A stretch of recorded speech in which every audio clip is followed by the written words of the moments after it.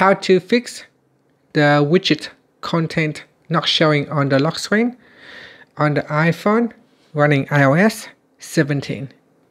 First, swipe up to go back to your home screen. Now on the home screen, tap on Settings. Next, in the Settings page, we go down and tap on Face ID and Passcode. Now enter the passcode. After that, we scroll down, then go down to the Allow Access When Locked section. And in here, tap on Lock Screen Widgets. Tap on the toggle button and switch it on.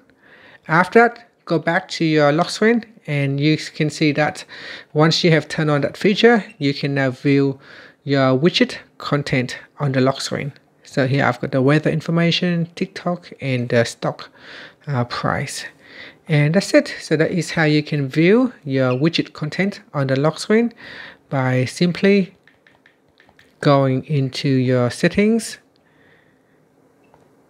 And in here, make sure you turn on